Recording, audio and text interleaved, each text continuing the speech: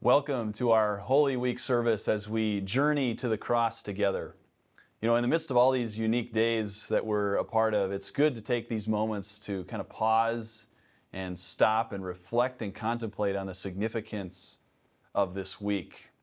To shift the focus of our minds that are racing a mile a minute, worrying about things and thinking about tomorrow, to kind of take a pause and shift those thoughts and focus on Jesus, on His sacrifice for us, on His immense love that He freely gives to us.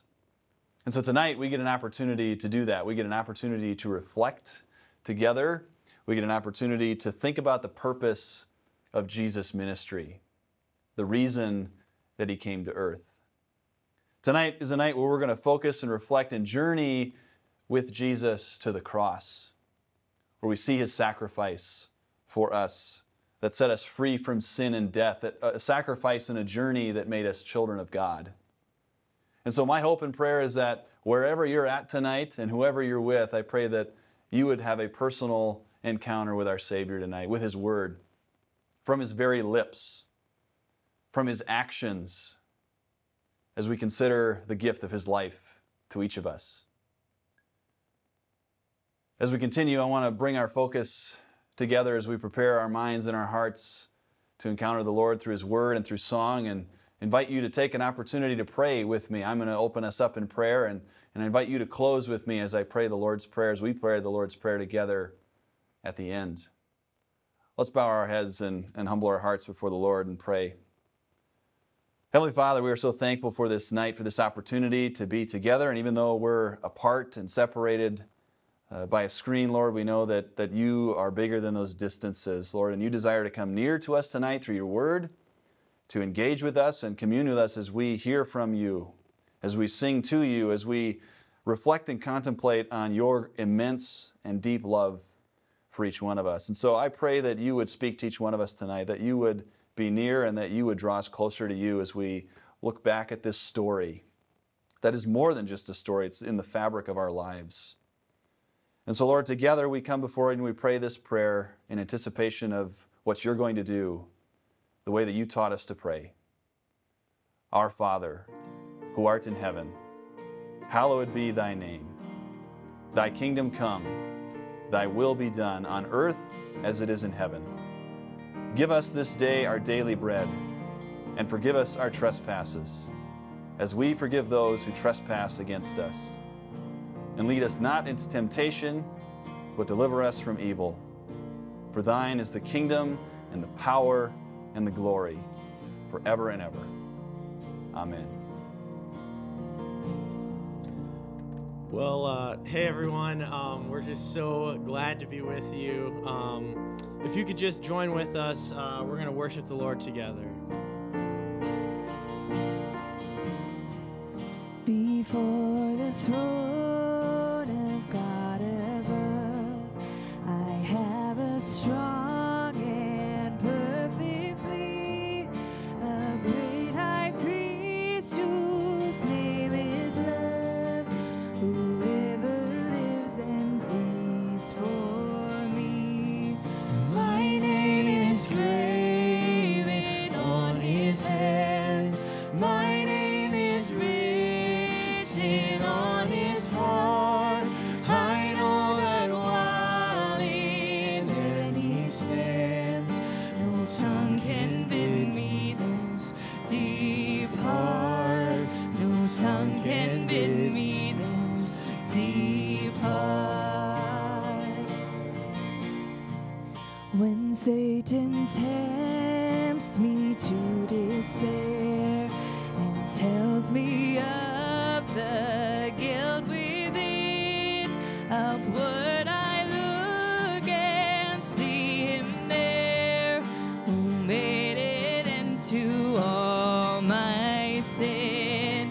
Because the sinless Savior died, my sinful soul is counted free. For God the just is satisfied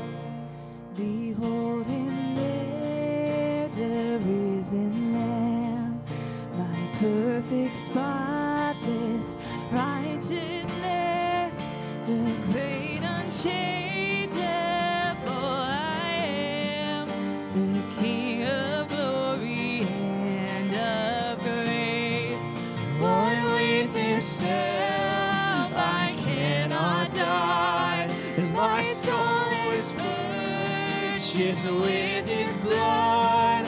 My life is hid with Christ on high, with Christ my Savior and my God, with Christ my Savior and my God.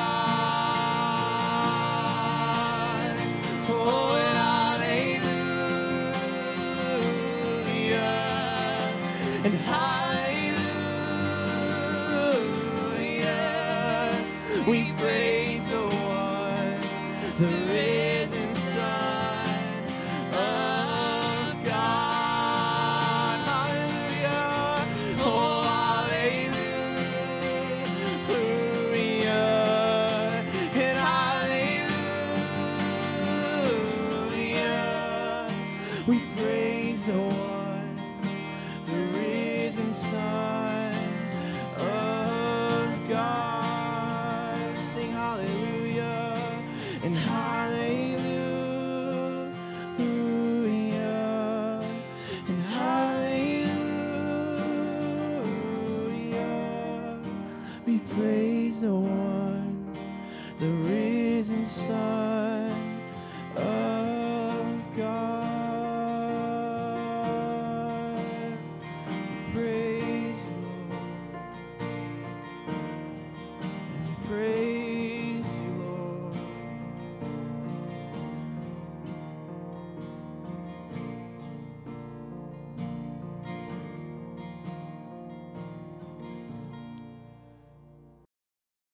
As we continue in our service tonight, we take our minds back to an invitation that was given to us at the beginning of this week. Hopefully on Monday you received an email kind of detailing an opportunity as a family or a household to look at the first part of this story that we're going to go through tonight in Mark chapters 14 and 15. And so in this study of Mark 14, as you were invited to read the first 31 verses and kind of process that and answer some questions that we provided, hopefully you got a chance to catch a glimpse of what we're going to be experiencing tonight. You noticed things like the plot to kill Jesus of the religious leaders and Pharisees who wanted to get rid of him. You saw and were in the home of Simon the leper when the woman approached Jesus and broke this jar of perfume and anointed him, and how those that were seated around the table were wondering, what is the deal with this?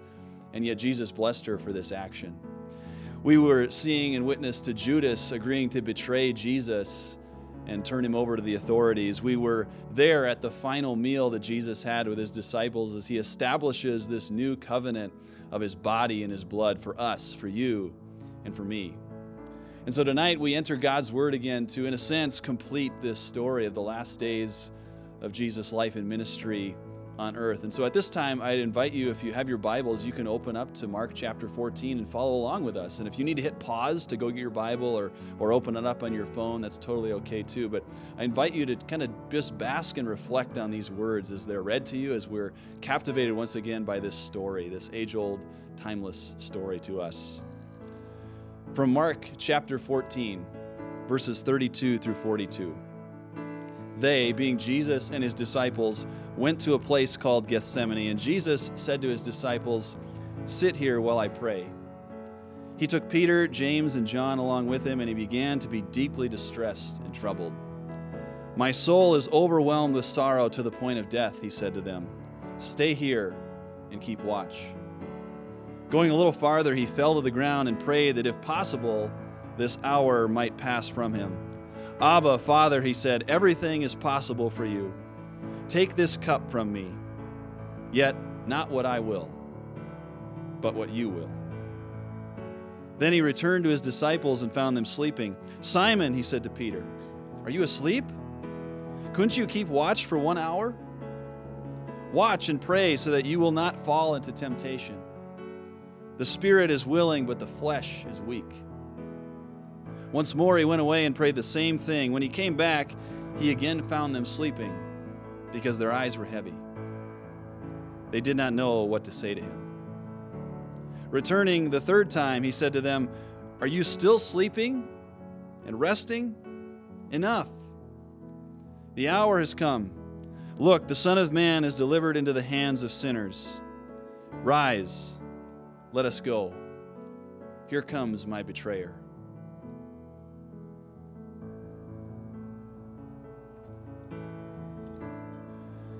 From Mark chapter 14, 43 to 50. Just as he was speaking, Judas, one of the 12, appeared. With him was a crowd armed with swords and clubs, sent from the chief priests, the teachers of the law, and the elders. Now the betrayer had arranged a signal with them. "The one I kiss is the man. Arrest him and lead him away under guard." Going at once to Jesus, Judas said, "Rabbi," and kissed him. The men seized Jesus and arrested him. Then one of them, standing near, drew his sword and struck the servant of the high priest, cutting off his ear. "Am I leading a rebellion," said Jesus, "that you have come out with swords and clubs to capture me? Every day I was with you, teaching in the temple courts, and you did not arrest me. But the scriptures must be fulfilled." Then everyone deserted him and fled.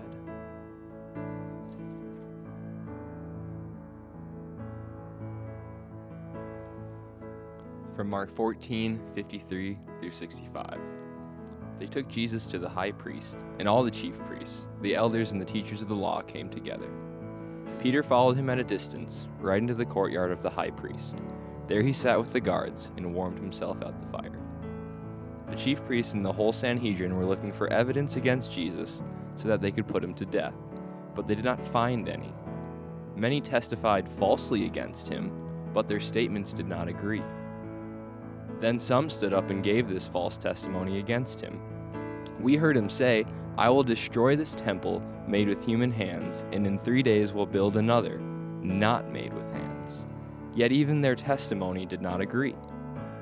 Then the high priest stood up before them and asked Jesus, "Are you not going to answer? What is this testimony that these men are bringing against you?" But Jesus remained silent and gave no answer. Again the high priest asked him, "Are you the Messiah, the Son of the Blessed One?" "I am," said Jesus. "And you will see the Son of Man sitting at the right hand of the Mighty One and coming on the clouds of heaven." The high priest tore his clothes. "Why do we need any more witnesses?" he asked. "You have heard the blasphemy. What do you think?" They all condemned him as worthy of death. Then some began to spit at him. They blindfolded him, struck him with their fists, and said, "Prophesy." And the guards took him and beat him.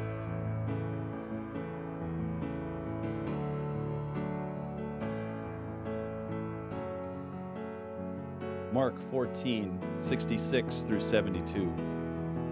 While Peter was below in the courtyard, one of the servant girls of the high priest came by. When she saw Peter warming himself, she looked closely at him. "You also were with that Nazarene Jesus," she said. But he denied it. "I don't know or understand what you're talking about," he said, and went out into the entryway. When the servant girl saw him there, she said again to those standing around, "This fellow is one of them." Again he denied it. After a little while, those standing near said to Peter, "Surely you are one of them, for you are a Galilean." He began to call down curses, and he swore to them, "I don't know this man you're talking about." Immediately the rooster crowed the second time. Then Peter remembered the word Jesus had spoken to him. "Before the rooster crows twice, you will disown me 3 times." And he broke down and wept.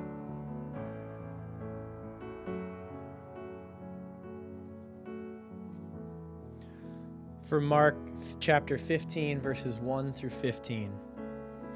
Very early in the morning, the chief priests with the elders and the teachers of the law and the whole Sanhedrin made their plans. So they bound Jesus, led him away, and handed him over to Pilate.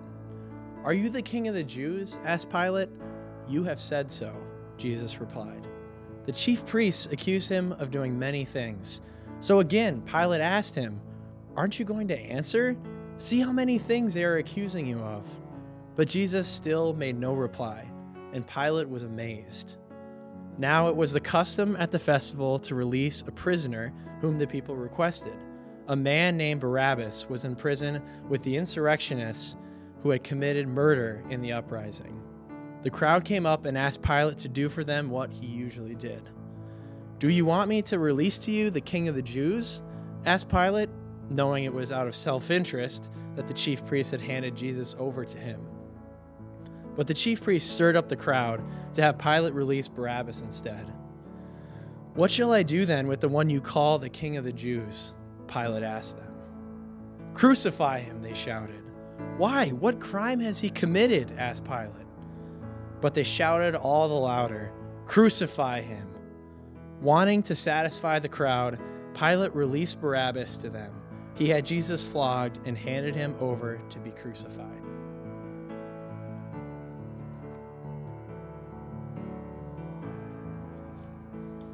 Mark 15, 16 through 20. The soldiers led Jesus away into the palace, that is, the praetorium, and called together the whole company of soldiers. They put a purple robe on him, then twisted together a crown of thorns and set it on him. And they began to call out to him, "Hail, King of the Jews!" Again and again, they struck him on the head with a staff and spit on him. Falling on their knees, they paid homage to him. And when they had mocked him, they took off the purple robe and put his own clothes on him. Then they led him out to crucify him.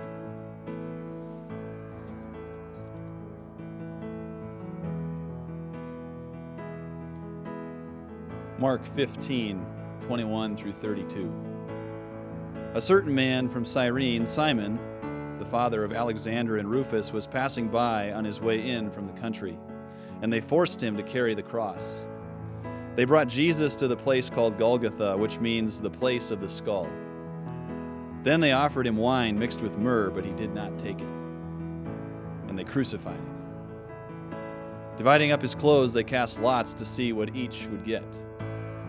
It was 9 a.m. when they crucified him. The written notice of the charge against him read, "The King of the Jews."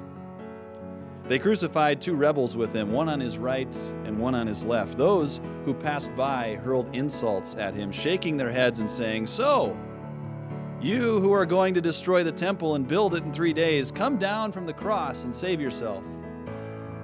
In the same way, the chief priests and the teachers of the law mocked him among themselves.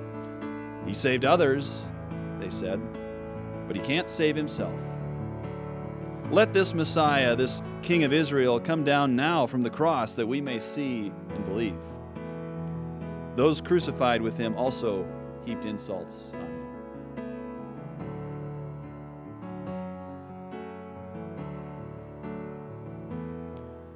From Mark 15, 33 to 41. At noon, darkness came over the whole land until 3 in the afternoon. And at 3 in the afternoon, Jesus cried out in a loud voice, "Eloi, Eloi, lama sabachthani," which means, my God, why have you forsaken me?" When some of those standing near heard this, they said, "Listen, he's calling Elijah." Someone ran, filled a sponge with wine vinegar, put it on a staff, and offered it to Jesus to drink. "Now leave him alone. Let's see if Elijah comes to take him down," he said.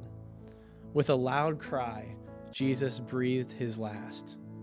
The curtain of the temple was torn in two from top to bottom. And when the centurion who stood there in front of Jesus saw how he died, he said, "Surely this man was the Son of God." Some women were watching from a distance. Among them were Mary Magdalene, Mary, the mother of James the Younger, and of Joseph, and Salome. In Galilee, these women had followed him and cared for his needs. Many other women who had come up with him to Jerusalem were also there.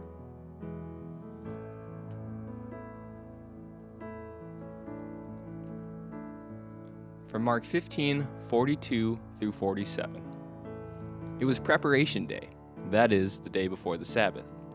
So as evening approached, Joseph of Arimathea, a prominent member of the council, who was himself waiting for the kingdom of God, went boldly to Pilate and asked for Jesus' body.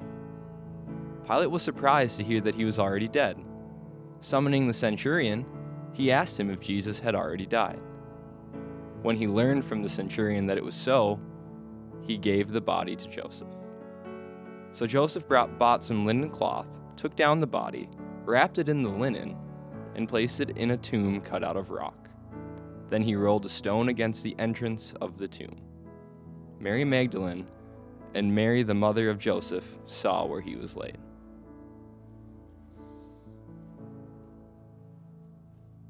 For many of us, this is a familiar story. It's a story you've heard before. You know the characters, you know the plot line, you imagine the scenes.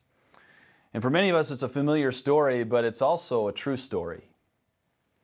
This is the greatest story ever told. It's got all the essential elements that make up a masterpiece. This story is packed with action. It's loaded with suspense. It's filled with intrigue. This is the story of the most unbelievable covert operation in the history of the world, a thriller of a rescue mission where the God of the universe becomes human and saves humanity from themselves. This story is the greatest love story ever written, showcasing the immense affection that God has for you and for me, that He would literally give all of Himself, that He would die a death like that He would experience all that pain and loss just so that you would not have to spend an eternity without Him. Now, as with most stories, there's a level of emotional investment that's attached with a lot of, think of classic novels that you maybe enjoy reading, or maybe it's a book series or a movie or television show. And you become invested in the characters, right? You're connected with who they are. You're gripped by what they're experiencing as the plot and the story unfolds. And so it would be easy to say that one of the most frustrating things, and literally the worst thing that could happen in a story, is when the hero or the main beloved character dies. Think about it. How many nasty letters did E.B. White get after everyone's favorite spider, Charlotte, didn't make it home from the state fair? Or how painful it was for Star Wars fanatics when Luke Skywalker just inexplicably vanished into thin air. And we know how fans of Sherlock Holmes felt as Sir Arthur Conan Doyle had him killed off. The public outcry got so bad that Doyle was forced to bring Holmes back from the dead. We don't like it when the good guy or the hero dies. And as you've grown to know and love and appreciate the character, you feel the loss, right? Your emotions are rising up. The pain hits and you're like, oh, no way. Why? Typically in those cases, we tend to ask ourselves two questions that kind of quantify and explain our frustration and our emotions. We ask things like, was that really necessary? And we wonder, who is responsible? In hearing the story of Jesus' last days on earth, perhaps you found yourselves wondering and asking, was that really necessary? Who's responsible? I feel like this last question is one that we tend to ask and wonder a lot as human beings. When we see something wrong in the world, or something that is unjust or unfair, or something that upsets our perceived perfect idea of how life should go, we tend to kind of look around for the problem. Who is responsible? Someone or something must be to blame. For many of us, it's become too easy and too convenient to just simply pass the fault off to someone else. And it actually is downright humorous to think about or notice how often that you and I tend to do that. I know I do it way more often than I would think. And it's almost an automatic, right? If you received a bad grade on a test, what's the first thing that we tend to say? Well, the teacher didn't prepare us very well. Or they gave us the wrong notes. Or the test was too hard. We find ourselves saying things like that rather than, well, I just didn't take the time to study or prepare like I should have. This shows up in our work, this shows up in our family, in our friendships, it shows up in our relationship with God. We're so quick to justify ourselves and avoid personal responsibility because, let's face it, it can be extremely difficult and challenging to kind of own up to something that you have done that created a problem or injustice. And for many of us, this began at a young age. If you had younger siblings or a cousin that was around your age, you know exactly what I'm talking about. Remember that time when you and your younger sibling were kind of roughhousing in the house and you threw that ball a little too high and a little too hard and it knocked Mom's crystal bowl off the shelf and it shattered into hundreds of pieces? I mean, she was going to find out. And when she did, what was her natural reaction going to be, right? To solve the mystery of how this took place. And so maybe you can feel the weight of her stare as she's asking you how this happened. You sense that sinking feeling in your gut that makes you just want to be sick, right? Your mouth gets instantly dry, your hands start to shake, you start to think of all the sure and painful consequences that you have coming to you that you rightly deserve because you're the one that threw the ball and you were told numerous times not to and you did it anyway. And maybe your eyes start to dart around the room and they settle on your younger sibling. How tempting is it to point? How often have you pointed? Shifting the gaze and the blame to someone undeserving. You see, for many of us, when we see injustice or when we see someone getting unfair blame or treatment, we tend to search out for the culprit, right? We blame the system, we blame the government, we blame our parents, we blame our coaches. We read of an innocent man, Jesus, the Son of God, being unfairly arrested, being paraded through an unjust and illegal trial, being beaten, whipped, and humiliated, being nailed to a cross when he had done nothing wrong. And are we enraged? Are you furious? Are you calling out and shouting out, demanding to know who's responsible? Or maybe you find yourself stopping short of calling for accountability because perhaps at this point, some of you know. You kind of felt this coming. The places to point your finger or shift responsibility are quickly disappearing. And we hear the words in Matthew's gospel account completely differently as Jesus is on trial before Pontius Pilate and Pilate asks, "What shall I do then with Jesus who is called the Messiah?" And they, the crowd, all answer, "Crucify him." "Why? What crime has he committed?" asked Pilate. But they shouted all the louder, "Crucify him." When Pilate saw that he was getting nowhere, but that instead an uproar was starting, he took water and washed his hands in front of the crowd. "I am innocent of this man's blood," he said. "It is your responsibility." And all the people answered, "His blood is on us and our children."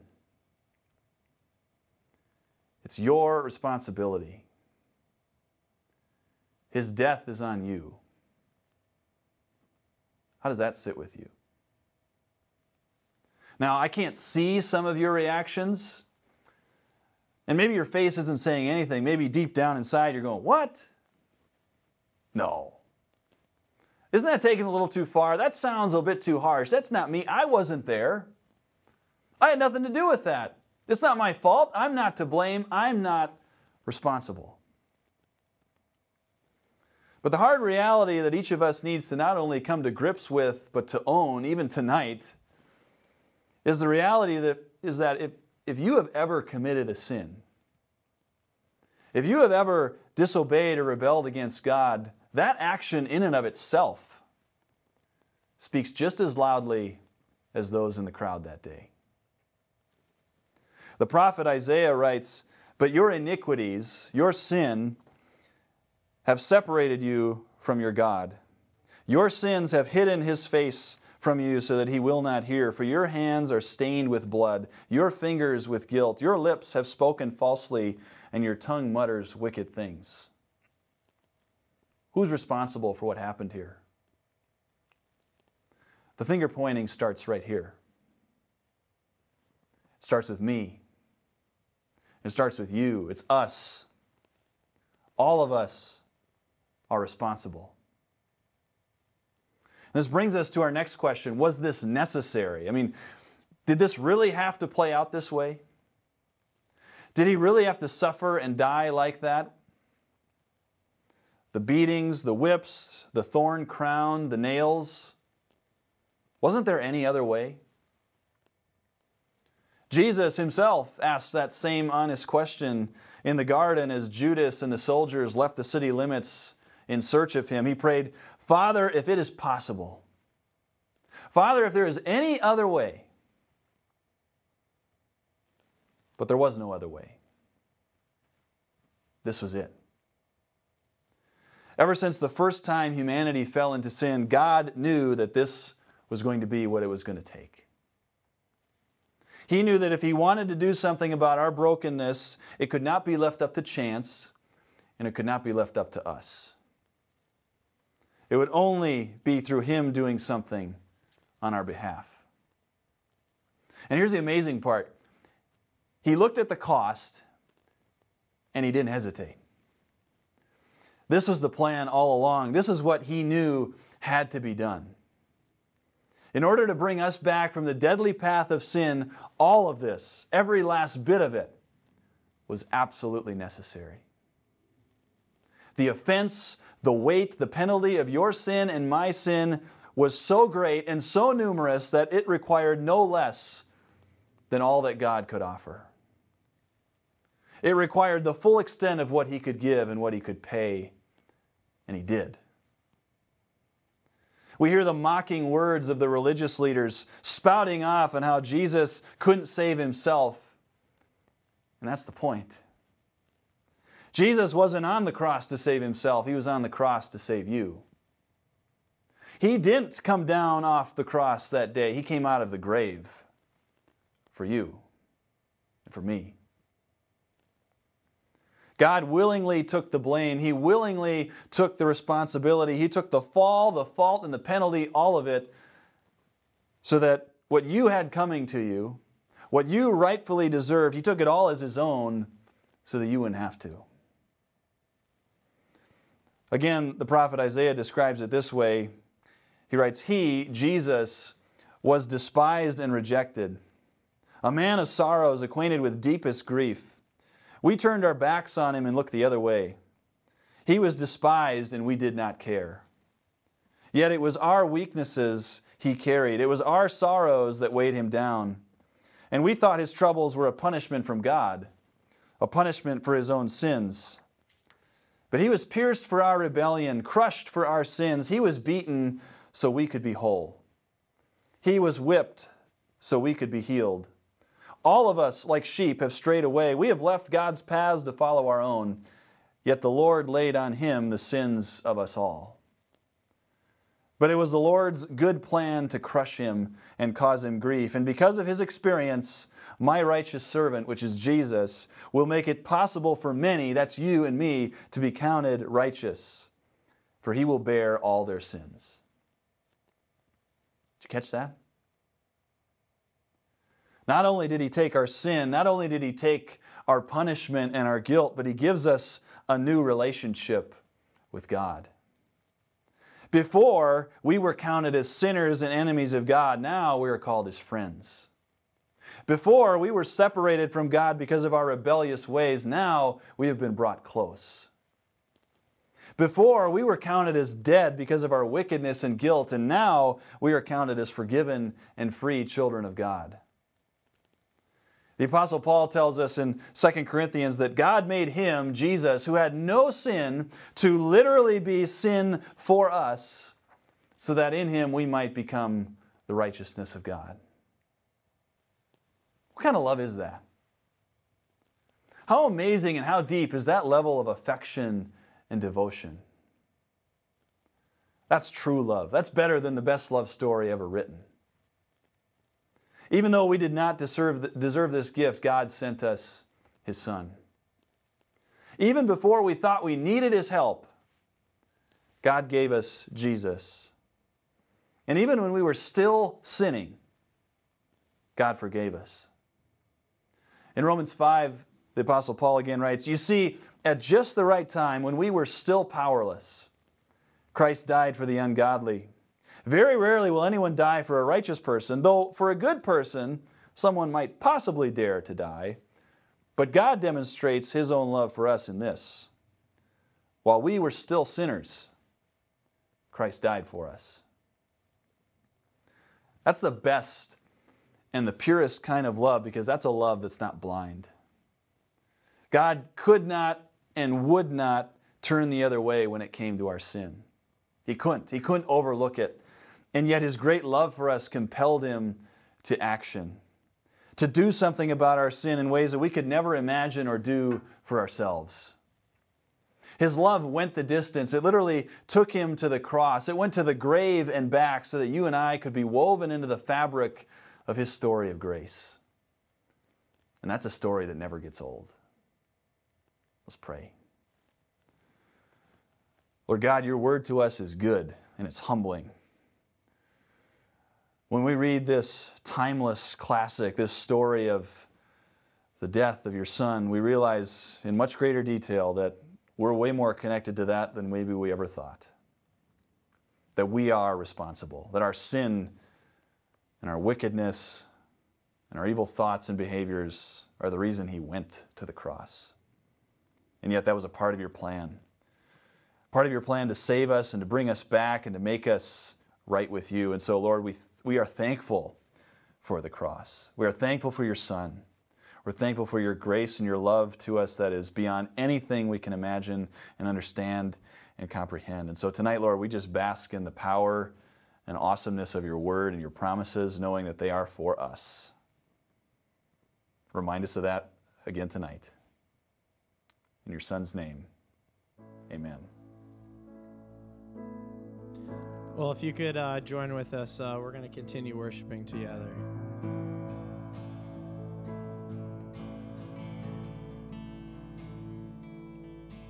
When I survey the wondrous cross on which the Prince of Glory died, my richest gain I count but loss, and for contempt on all my pride.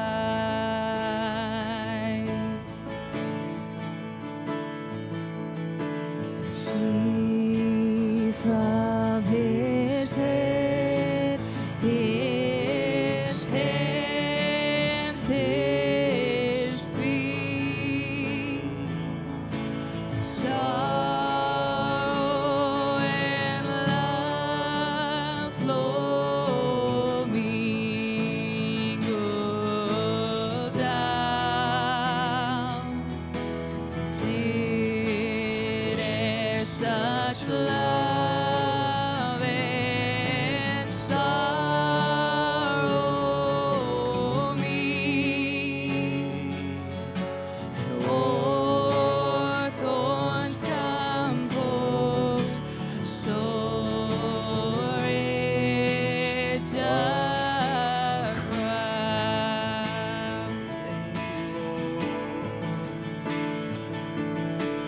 Were the whole realm of nature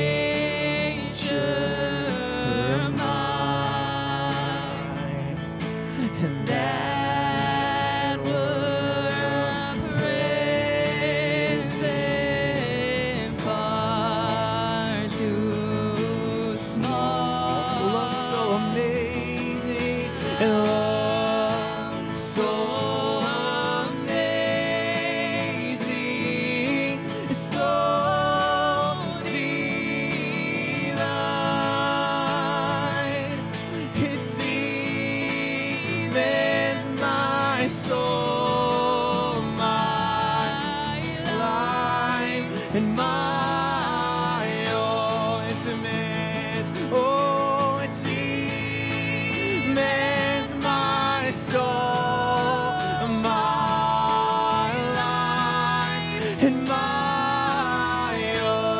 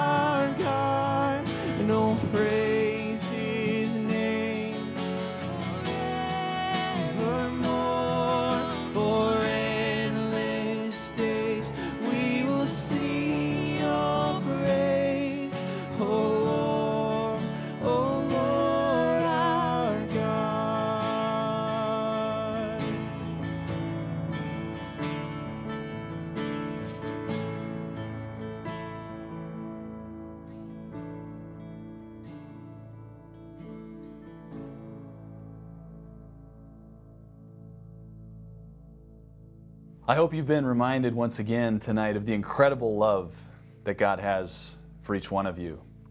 Perhaps tonight you have grown in your appreciation and thankfulness for the lengths that God went to just to forgive you and save you. I encourage you tonight to spend some time processing this and thinking about this more. If you're with your family tonight, take some time after this service to talk about this, why this matters, why this is important, to pray with one another, to take this before the Lord, all of us, to thank Him for Jesus. I want to also invite you to tune back in. This story isn't done. There's still an empty tomb that awaits, and so I invite you to tune in on Sunday morning to celebrate Easter with us. We'll have a live stream at 10:30. You can find that on our website or on YouTube. But I invite you to join in the celebration as we rejoice that there is more, that there is hope, that there is victory, that there is new life through Christ. Hear now this benediction. May the Lord bless you and keep you. May the Lord make His face to shine upon you and be gracious unto you. May the Lord turn His face toward you and give you His peace. In the name of the Father, Son, and Holy Spirit. Amen.